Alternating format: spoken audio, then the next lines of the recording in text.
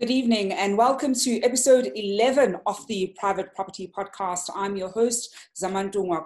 We're now on day 28 of the national lockdown. And on this evening's episode, I'm joined by Gavin, who's the owner of Remax Panache, a speaker and a business coach. And we'll be talking about, some of the costs that are involved in selling your home. So yesterday we were speaking about how to increase the value of your property in the event where you wanted to sell. And today we'll be discussing some of the costs, and some of them aren't just financial. There are various costs involved that perhaps many people would not know of. I certainly learned quite a few when I was speaking to Grant a bit earlier. Grant, thank you so much for joining us this evening. Hi, Zamantungwa. Nice to be here. Hello, everybody. A nice little distraction before our president addresses the nation again. You're keeping I know, right? I think all of us are anticipating that address this evening, and more likely than not, we'll probably get another extension. I mean, if we've been looking at some of the figures from the health minister, we're more likely to receive another extension in our lockdown. So it's going to be interesting to hear what the president's update is going to be. But before that, I think let's do a little bit of property grants. I mean, I was saying that we're going to be talking about some of the costs. And of course, the biggest one is very likely the agents commission. We touched on it slightly in episode 10 of the Private Property Podcast. But I wanted to actually look a little bit into the agent commission that goes into that cost when selling a home. Yeah, I mean, very simplistically, we always say the buyer is responsible for his transfer costs and his transfer duty costs when he purchases. The seller's main cost is commission, is agent's commission. But as we were talking about offline, a seller has choices and has options, and a seller can elect or choose to sell his or her house on their own, in which case they avoid commission. Or they can choose to use an agency, and then there is a charge for commission. And somewhere in the middle now, we have these hybrid real estate agencies. So, a seller right now today has so many different options to choose from. And basically, they've just got to make a decision. Do I want professional assistance, or do I want to do it on my own? And then, the cost is relative, because it's not just about price, it's always about the value that you get as well. And maybe let's speak a little bit about that value, right? Because I think as we were saying, there are different agencies that work differently. There are now hybrid models. Some offer like relatively low percentage relative to others. But of course, there's value that you would get from, for example, using an agent in selling your home. What's part of that value package that as a seller you'd probably get, that as a seller you would not get if you don't opt to use an agent? Yeah, look, I think we sit from the agency perspective, and people are predictable. Human beings are predictable, and we watch people who list their homes privately. And I'm a big believer of choice and power of choice, and it's anybody's choice to sell their home in any which way they would like to. But we know what's going to happen when people put their homes on the market, and we know the patterns of human behavior of what happens, and we can see the pain points that are going to come in that sequence of events, right from the beginning. But having said that, if you're going to be employing an agent or an agency and you're going to be paying them a professional fee, I think it's advisable on every seller's shoulders is to sit down and question that agent. How are you going to bring me value during this transaction? Most importantly, how are you going to guide me on what's happening in the market right now? Are you a local market expert? And it's the top producing agents in any area who are selling multiple properties, who know the market better than anybody else. But also more than that, how are you going to bring me buyers? What is your marketing strategy? How do you market yourself? What is your network of buyers? Who are you going to tap into? How are you going to bring buyers to my property? And how are you going to assist me get the highest possible price in the shortest amount of time? So there's a whole range of questions that a seller can ask an agent. And my advice to any seller is to question any prospective agent or agency on those points that I've mentioned there. Surprisingly, Grant, as you were mentioning some of these questions, it's questions that would have not occurred to me. I think as people are probably sitting at home, we wouldn't even know what questions to ask a potential agent, because chances are some people go with the first person that they come across, as opposed to also actually shopping around and interviewing the very different agents to see if they're the right fit. So think about it from this. If you interviewed an agent and you said to the agent, where are your buyers going to come from? And they said, I'm going to list your home on private property. And that was the only thing they said to you. Where's the differentiation there between agent A, B, C, D, or me as a seller listing it on private property myself? So the question that you need to ask the agent in terms of what is your marketing strategy? How are you different to any other agent in the market? And how are you different to me doing this myself? And that's what every seller should be asking.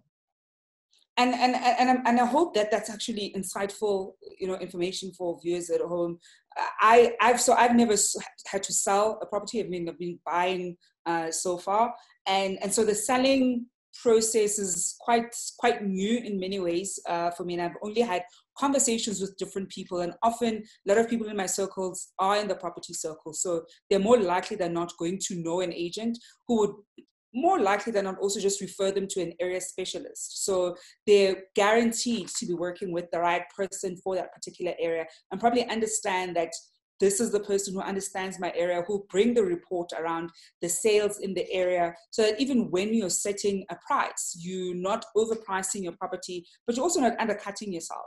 And I think as a prospective seller, it's so important that we understand it and see it from the other side, that this is a service where value is given and you can opt to do it for yourself, but this is what you're not going to get. Because the reality is, for the most part, we're not experts in this. So getting professional help does actually come in quite handy.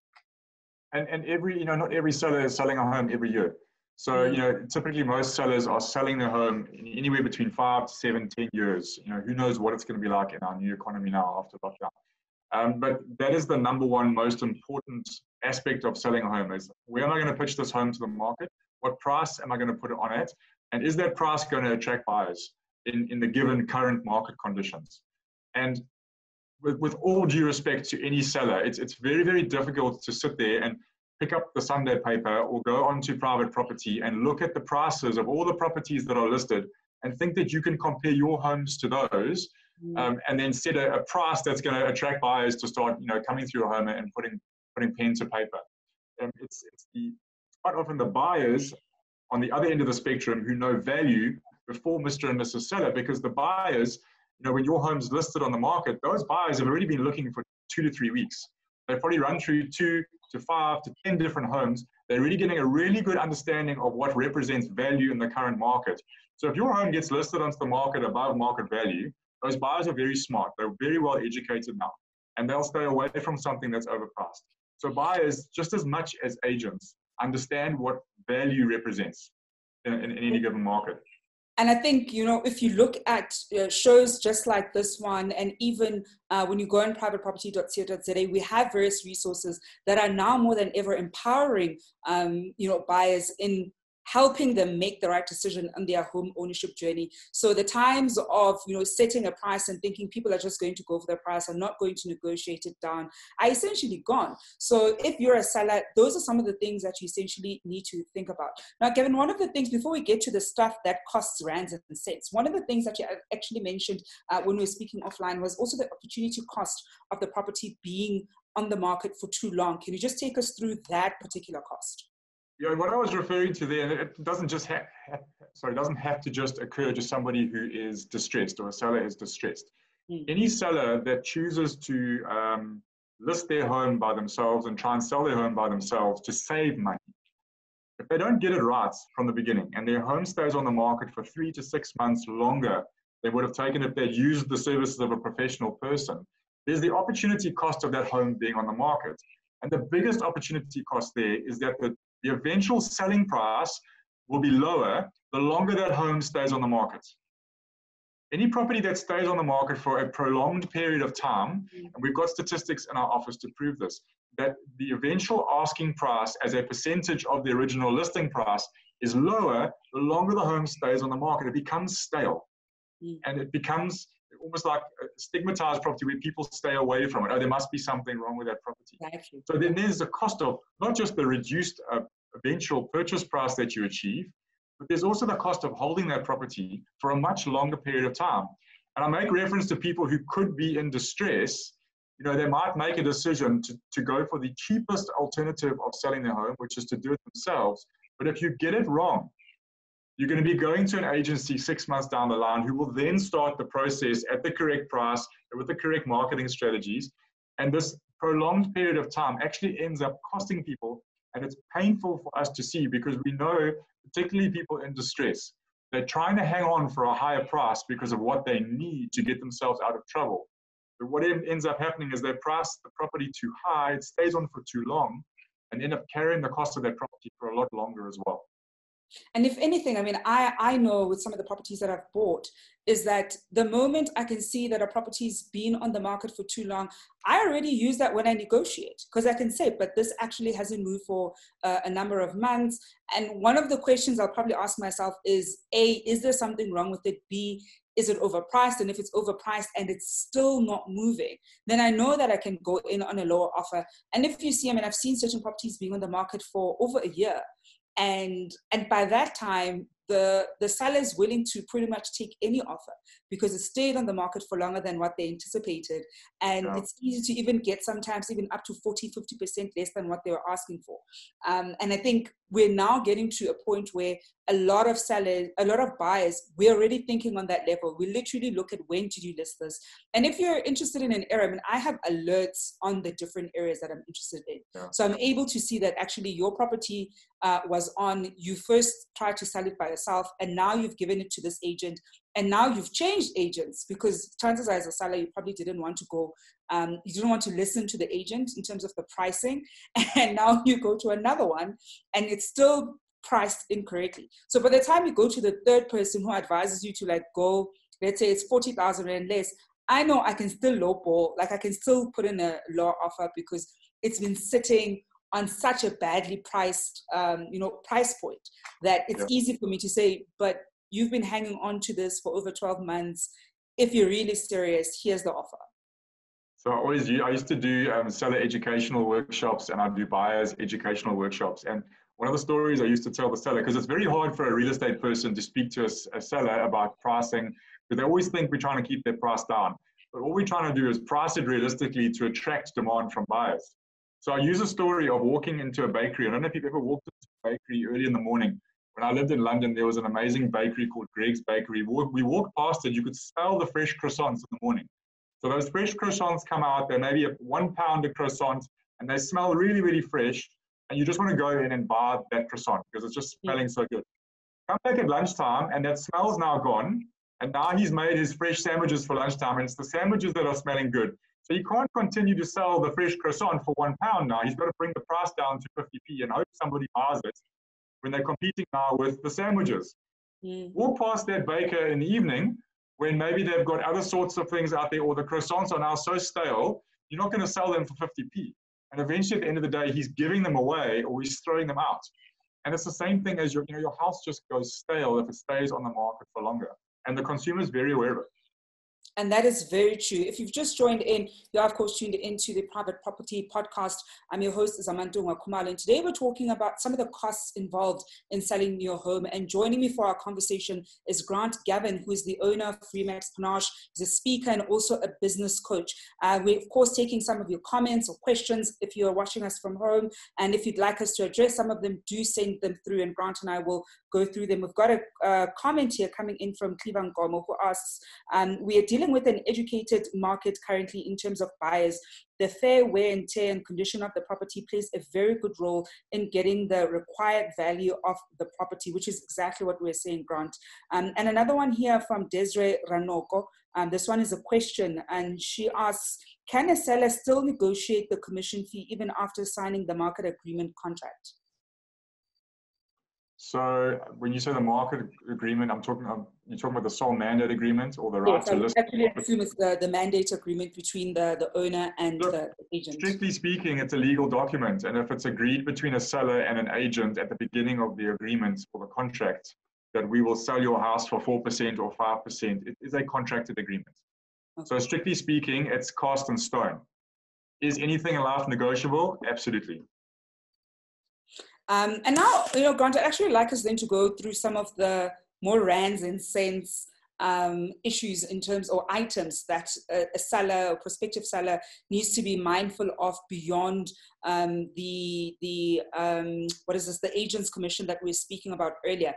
And of course, one of them is the rates and taxes clearance certificates. I mean, some people probably might not be aware of it. Can you just take us through that a little bit? Yeah. I think it's really pertinent. So obviously you've got to be up to date with your rates and taxes for a property to be registered or transferred. So if there's unpaid rates and taxes, and again, I refer specifically to people who've fallen behind, those have to be caught up to date. They have to be paid up to date before you get a rates clearance certificate.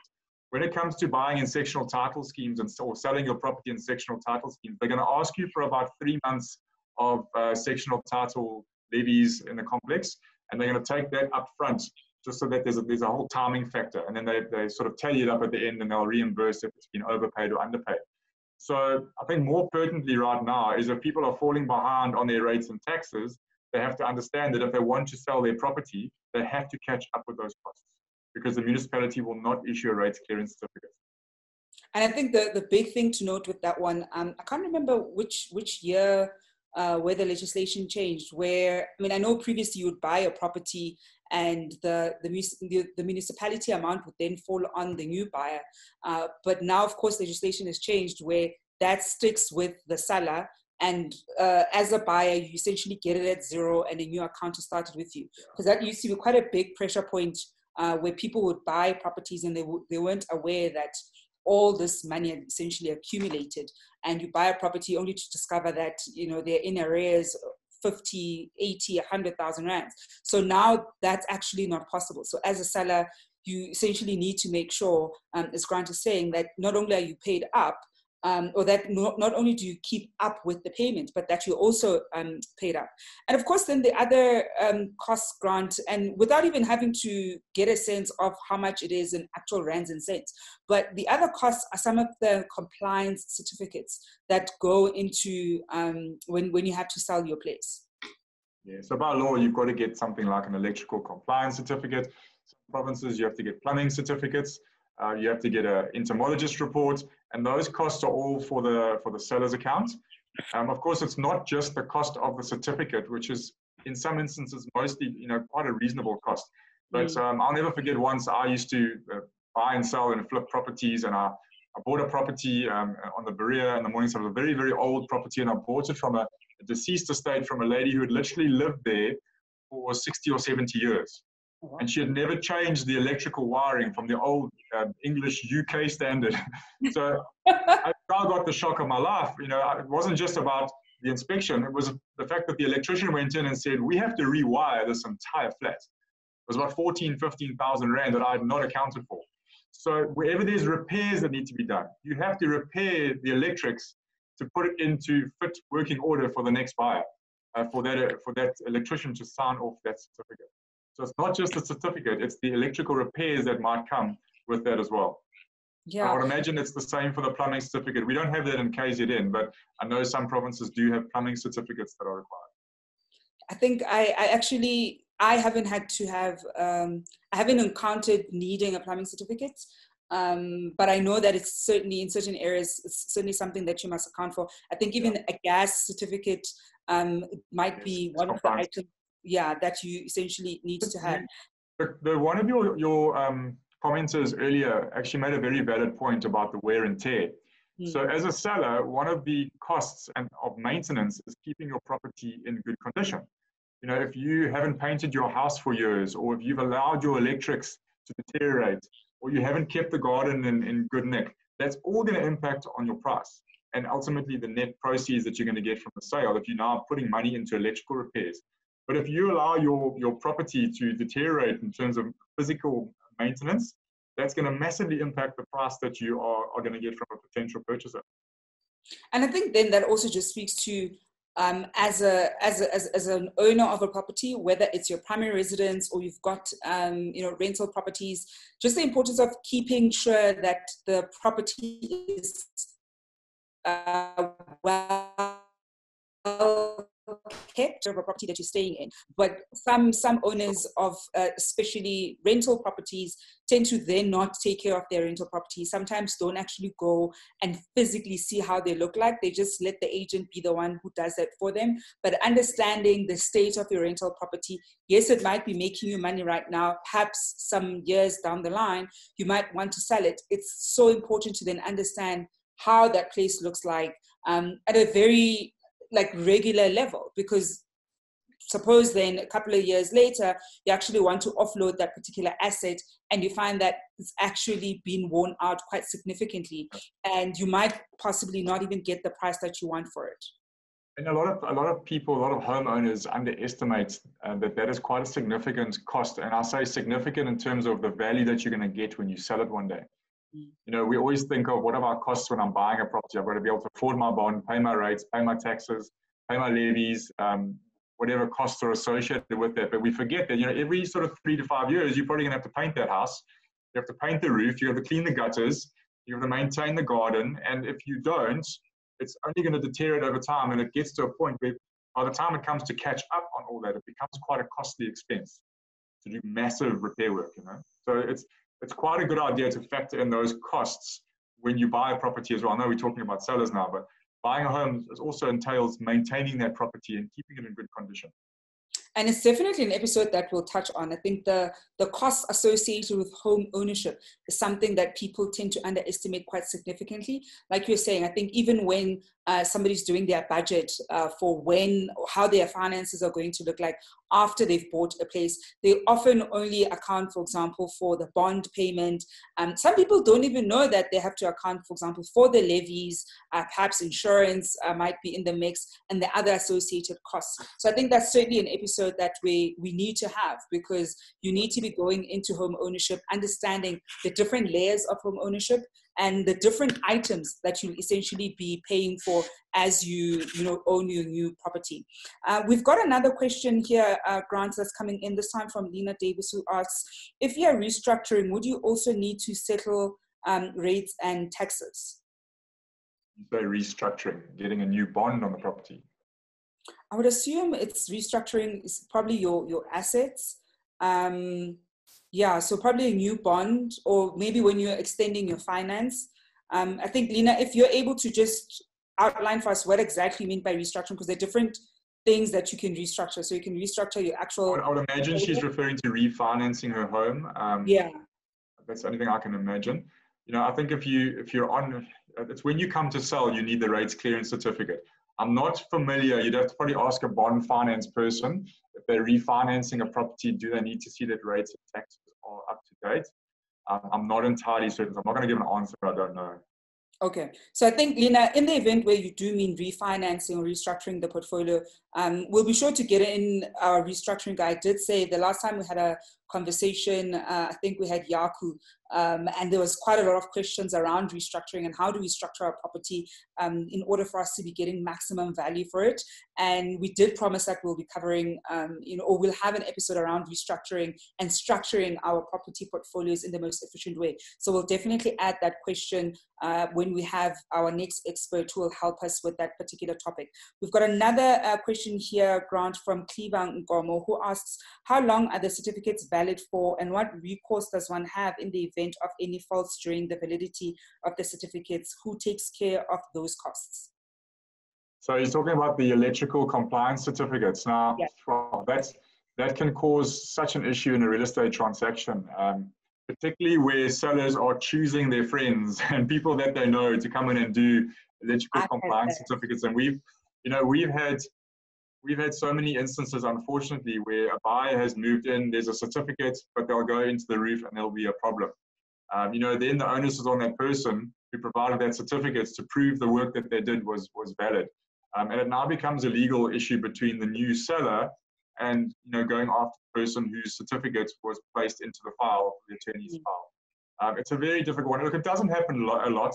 We've had a fair amount of instances of that over many, many years, but it does become a challenge. And particularly, we always say to sellers, it's hard to recommend and refer, because you don't want to recommend and refer and somebody lets down, but there is a panel of electrical compliance certificates or electricians, entomologists that an estate agency will use time and time again. And I'd always say to homeowners, I would go with the recommendation of an estate agent, because it is somebody that they deal with and they're reputable, and there's always more comeback with somebody who you have a long-standing relationship with. It's very, very difficult if you get your friend to suddenly just come in and because he's qualified and he puts together a certificate. That leads to all sorts of challenges for all parties concerned. So the recommendation there is to use a reputable and a electrical compliance company or an entomologist company that the estate agency deals with time and time again. And Grant, surprisingly, one of the things that I've also found, especially when buying up rental properties is that sometimes you're able to get creative in some of the clauses that you put in the offer to purchase. So for example, I mean, I've seen certain buyers say that they'd like to choose the company that does the electrical work in order to ensure that it's done properly, because we know of instances where sometimes the seller will, you know, pay their friend to do a certificate, knowing very well that their electrical work isn't actually up to date. And sometimes we've seen sellers saying that they'd like to use their preferred transferring attorneys. So there are different ways, particularly your property investors have been able to navigate the offer to purchase. But like you're saying, I think more often than not, very reputable estate agents would typically recommend a few companies that they're used to working with. And one would trust that, especially if that company is also reputable themselves, that the work that's being done is actually up to standard. I think everything comes down to relationships. So, you know, if you have a good working, solid relationship with a reputable company, you know, when something goes wrong, there's a vested interest from both parties to make it right. You know, if it's a once-off operation with a once-off transaction with a once-off supplier, so much more difficult, you know, trying to get to the bottom of it and resolve something, because the fly-by-night type personality will just fly by night. So I agree with your comments there. It's always better to use somebody where there's a good relationship with the estate agency and that particular company. So Lena did come back to us. She was actually talking about refinancing. So Lena will definitely bring in an expert who will be helping us navigate when we restructure our portfolios, when we refinance our portfolios, what the effects of that are, who are the different sort of stakeholders you need to be notifying, because I know you need to be having a conversation with your bank. How do you best structure that? So we'll definitely be covering that in our future episodes. Now, of course, another cost grant is the bond cancellation fee in the event where the property that you're selling is bonded. Yes, and a lot of people realize this, is that when you cancel your bond, sometimes you have a 90-day cancellation clause. So it's better to put the notice in with your bank as soon as possible. So when you know, it's something that should be brought up by the estate agents as well, is, you know, do you have a cancellation clause on your bond? Let's put in the notice now. Let's let the bank know now. So at least we don't get a surprise when we sell the property and we've now got to pay 3 extra monthly payments on our bond, or whatever the notice period may be. So that is something that a lot of homeowners don't understand, is that there may not be a cancellation clause on your bond. Okay. Then the last one, Grant, is the capital gains tax. And we won't get too much into this one because it can be quite technical. And I think that also needs its own experts, you know, to kind of break it down for us. But if you can just briefly go through capital gains tax as something that, as a seller, you need to be mindful of in the event where you're selling your property. Look, capital gains tax is just a minefield of loopholes and various tactics. And we actually had somebody come into our office, and I was speaking to you off air about this. The best thing you can do with regards to any strategy towards capital gains tax is to find an accountant or somebody who knows how to understands the entirety of that law. You know, if it's your single primary residence, it's not as serious, but you know, there are ways that you can bring your capital tax down and your capital gains tax down.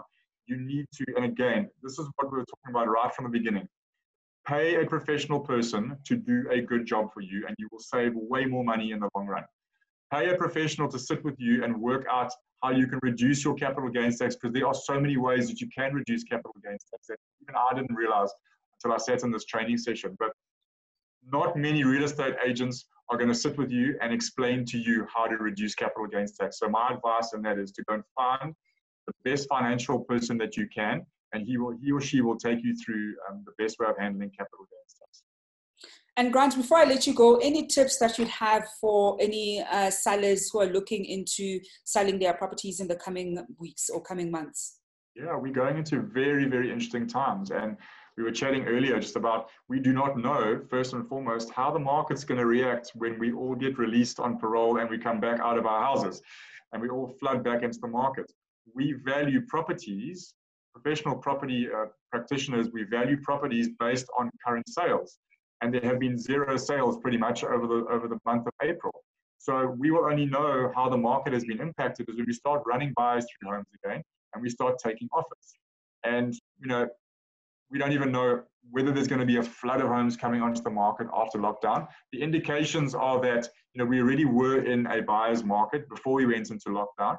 If more people are going to be in distress, if the economy is hurting, the indications there was that more stock will come onto the market when we come into after the lockdown period, and that has implications on the market. But how this market reacts is, for me, it's really exciting now, because it's going to be unknown territory. You've got interest rates at almost historic lows. You've had 2 massive decreases in the last month.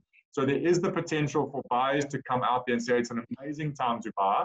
But then the reality is that, so many people could have lost their jobs over the last, or had salary reductions over the last month. So how are the buyers going to react? And we will only know when we step foot back into the marketplace. And that's why I think now more than ever, it's going to be so important to have a professional on your side who knows the market, can read the market, and will react to it as quickly as possible, because then we can adjust things like pricing strategies. We can get the home sold in the shortest possible time. But I'm saying exciting, and I don't mean to sound disrespectful. It's just exciting because, I don't know about you, I've never lived through a global pandemic before. So this is the first time for all of us.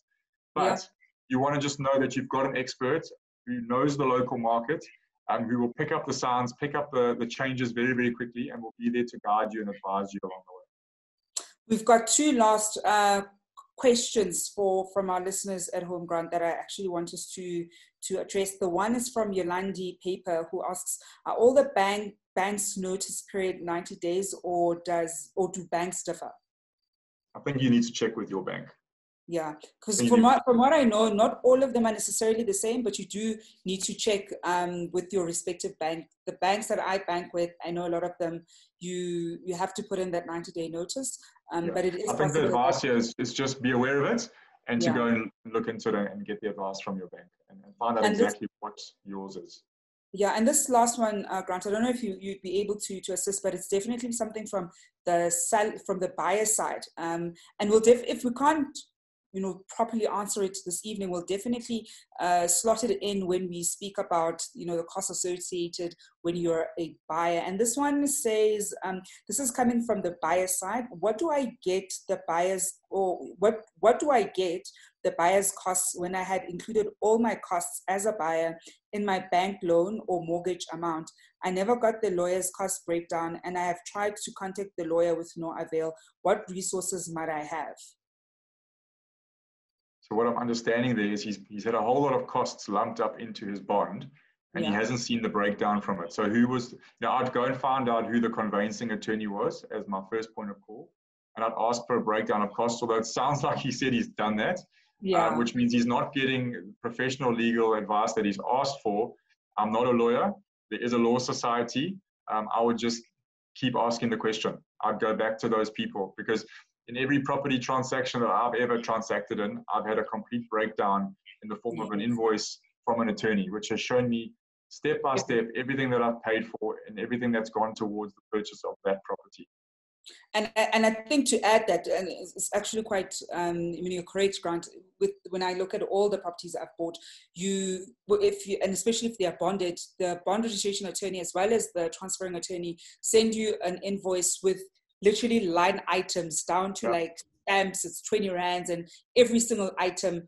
So if the amount, let's say, comes to 20 or 30,000 rand, they can account for each cent down to the last total. So in the event where you're not winning with the lawyer, I mean, you've probably, if it's a bonded property, you've got the bond registration attorneys as well as the transferring attorneys. So it would be interesting to know which one of the two is you're not getting joy from, but also then speak to the bank, because if they said they've lumped it up with the bank, ask the bank for that breakdown, because I know when the account has just been opened, you'll see what the different costs are. So you'll be able to, at the very least, get that breakdown from the bank itself. This is why something like buyer education is so important. And I said to you earlier, I did the seller's education and I used to do the buyer's education. And for me, the buyer's education sessions that I did were so much more valuable, because we have such a large majority of our population who have never bought a home before.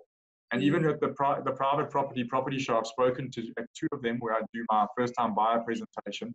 And the questions that I get afterwards, it's amazing. People come up to me and they're asking me, I don't say that they're basic questions, but they're asking me basic legal questions, and generally coming from a place where they've been hard done by, where somebody's been unscrupulous or has misguided them in the process. So I do believe if you do any shows, one of the most powerful shows you can do is on educating buyers on all these types of questions so that they are prepared before they go into the transaction. And Grant, it's definitely topics that we'll be exploring right here on the Private Property podcast. And it's partly the reason why we do this show, because we understand that we now more than ever, we need our buyers to be empowered, to know, what is out there, and that your property journey doesn't have to be one that is difficult, where you lose out on money, or where you're not able to be empowered enough to ask the right questions when you're buying your respective properties. So Grant, thank you so much for joining me this evening. I see that the presidency has finally announced that the president is going to be speaking to us at 8:30. So we're all going to be waiting to hear what President Ramaphosa will be saying.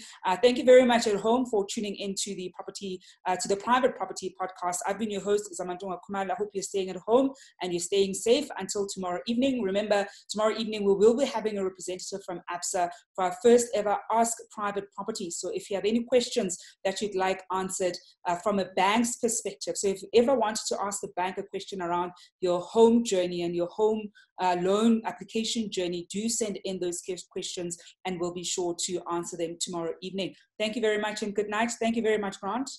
Pleasure. Bye-bye.